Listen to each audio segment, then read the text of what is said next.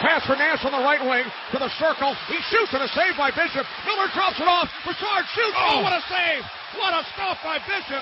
Now comes in front and Miller scores. J.T. Miller. 3-1 Rangers after an incredible save by Bishop. It's the first career postseason goal for Miller, and the Rangers lead by 2.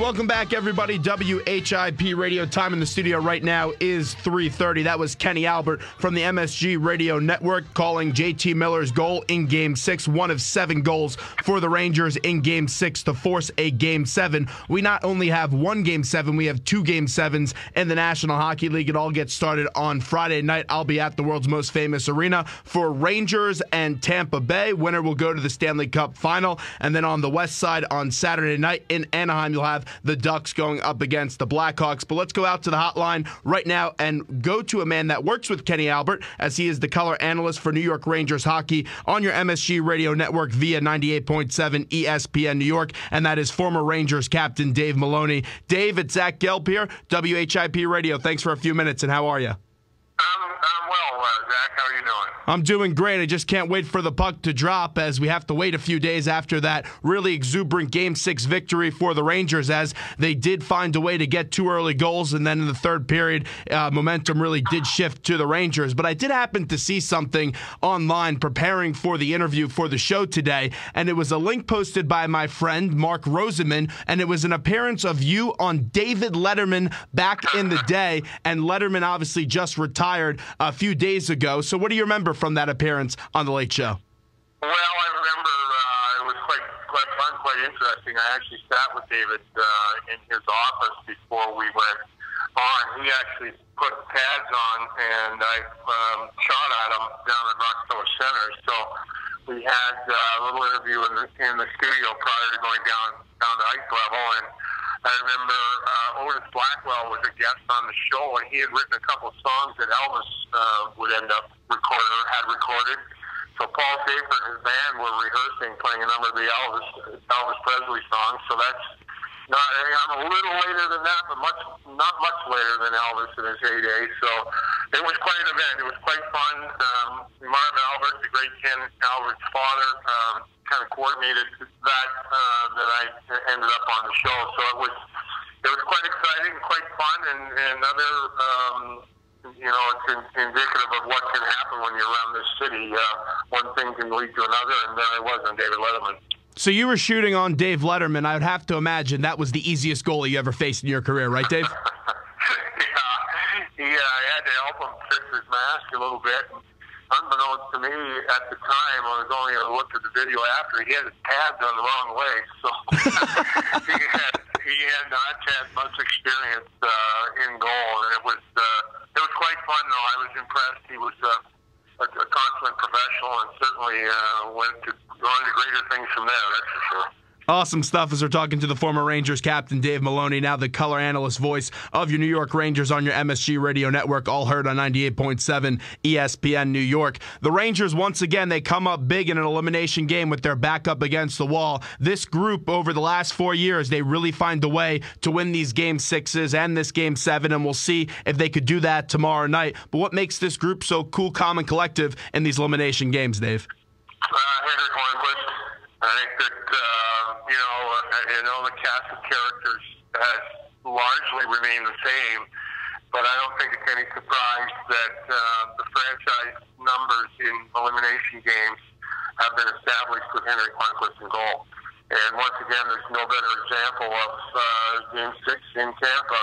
Well, the Rangers got off to a 2-0 lead, but it became 2-1 late in the first Callahan's power play goal, and he makes a tremendous save on Stamkos on Tampa power play in the first. He makes a save on Brian Boyle, who'd come out of the box after serving a penalty, a late guy in, and he makes a left pad save there. He makes a save on J.T. Brown coming in off the left side on another late penalty kill situation for Tampa. Makes a stick save on Tyler Johnson. That really just, in a lot of ways, defy any sort of explanation. is how he gets it done, because to his own admittance and the observations that those of us around his team have of him, he is the same guy first day of training camp that he was Game 6 against Tampa in elimination. He prepares, he competes, and you can say what you like. I know Broussard has a big night, Nash has a big night, JT Miller has a big night, but they don't get the chance to have a big night without the guy at goal. He's been tremendous. And he just really weathered that storm in that second period because Tampa was just getting shot after shot. I know the Rangers did have a big third period, so I agree with you, and you saw a similar thing in Game 4. But what makes Tampa so good, you look at that game, if you just look at the box score, it says 7-3, and if you didn't watch, you would think, oh, the Rangers blew them out, but we did talk about that second period. Tampa just keeps on coming at you, whether it's with the triplets lines or with Stamkos. Callahan had a very good Game 6, his best game of the series. So in this Game 7, you know emotions are going to be high. How do the Rangers, who have a very good defense, slow down this Tampa Bay prolific offense? Well, the Rangers, like any team, will get in trouble if you're turning the puck over. And this game, both teams want to play with speed. And I think from a Rangers standpoint, they've been around the block, as we've documented here earlier in this conversation, a number of times in situations like this. So it requires a little patience, believe it or not. I think this Ranger team, despite the well-acknowledged again that both teams want to play with speed, I think you have to be patient, and I think you have to be smart. The Rangers, in a lot of ways this series, well, in most ways this series, what's happened in one game hasn't determined the outcome of the next game. So it's anybody's guess as to how this thing will play out. But I think if the Rangers are smart, patient with their speed, they have a better chance. You cannot be so overamped to defend and be chasing the puck because Tampa's skill sets fall right into a team that if you've got open ice, they're going to find it. So I think, maybe it is the experience. Maybe it is just that ability to kind of take a deep breath and play not slow, but patient. And I think that's the Rangers need to do once again in Game 7. Any series really in the playoffs that you have with Henrik Lundqvist in net, you know the Rangers have an advantage. And Bishop on the other end was not good in Game 6, and he had a really good Game 5 with that shutout 2-0 win on the road. What kind of Bishop do you expect tomorrow night at MSG? Well, I'm not. He is throwing. His last 4 starts have gone 5 against, 5 against, none against, 5 against. And I'm not sure where Game 5 came from. From the Rangers' inability to get to the net to make any. I think they had 8 scoring chances the whole game. Now, Tampa played about as perfect a road game as any team was going to play, and I don't think anybody thought that was in Tampa's bag of tricks. So I'm not sure that even the shutout that Bishop has been, who many people hope, particularly from Tampa's standpoint, hope that he will be. That remains to be seen. But in a one-game situation, anything can happen. A goaltender can get hot. I do think it's important that the Rangers make him move and really advance the puck as quickly as you can after making him move. So I'm not sure he's shown the technical expertise that needs to be in a goaltender's game to take a team to the next level. But that being said, it's a one-game deal, and we all know that many games have turned on a one-game goaltender event to an advantage one way or the other. I think you're exactly right. I think the biggest key for the Rangers in this Game 7 is really just to send those guys to the net, because I haven't been that impressed with Bishop either, and his lateral movement isn't great. So I just have to imagine you want to see your guys like Kreider or Nash just really use their big presence and get in front of that net and crash. Well, I'm not sure you ever get a chance to establish stationary positioning in front, and I think it's just, you can throw JT Miller in the mix, Carl Hagelin in the mix, Kevin Hayes in the mix. There are a number of and actually the Rangers sports unit, centered by Dominic Mueller, has been a very effective group also. So, you hear opposition suggest that they want to get pucks and bodies to Lundqvist. So, But it is imperative that you make a move and force him to have some sort of obstacle in front of him. A few more questions with Dave Maloney, the color analyst for the New York Rangers on MSG Radio Networks, all via 98.7 ESPN New York. I'm Zach Gelb, right here on WHIP Radio. So you have that Game 7, which is going to come your way tomorrow night at MSG. For the Rangers and Tampa, you take a look at both these teams. If you had to predict the ideal style that they're going to want to play, because this series has been all over the place, what style do you expect the Rangers to play in Game 7, and what style do you expect out of Tampa Bay if you had to put in an ideal world for both Alain Vigneault and head coach John Cooper? I think both teams want to play with speed and skill, and both teams want to not turn the puck over. The Rangers got in trouble in Game 6 in the second period by turning the puck over. Now, I'm not sure that wasn't the result of the pressure they felt and the speed they felt from Tampa. I think both teams need to be good. The Rangers particularly are much better if they're good with the puck in their own end. I think if they're executing in their own end, and execution in their own end is not, it's defending to offend. It's defending to make a play against the ice. I think Tampa, particularly aggressive off their back end.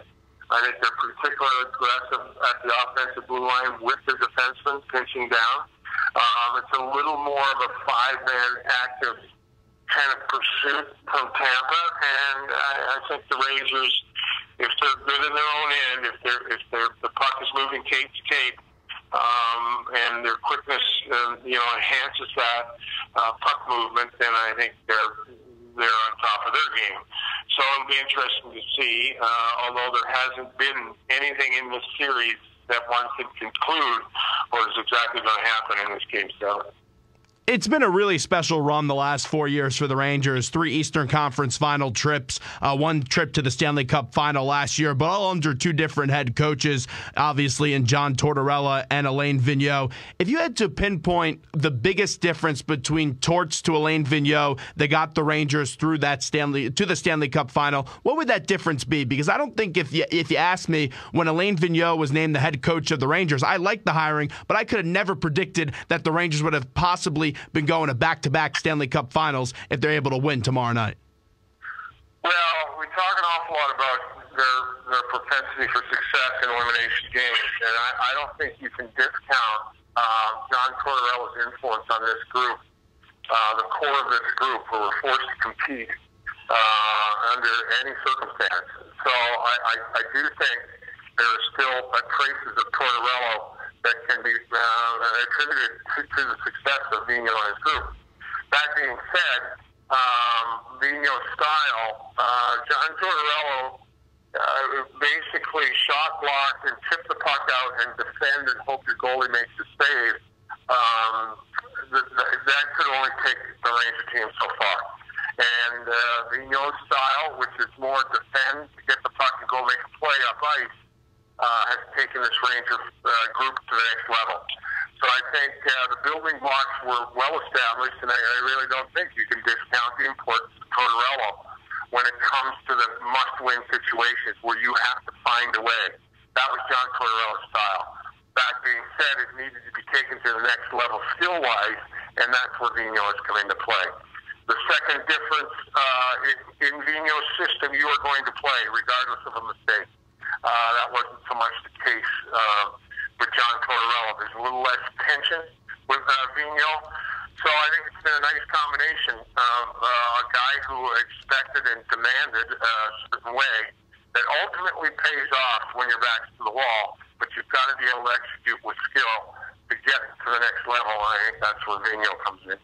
Final one with Dave Maloney, who joins us right now. You were a leader for the Rangers back in the day, obviously serving as their captain. If you're Ryan McDonough, what would be your message before you guys take the ice for an imperative Game 7 with the possible trip on the line to get to the Stanley Cup final?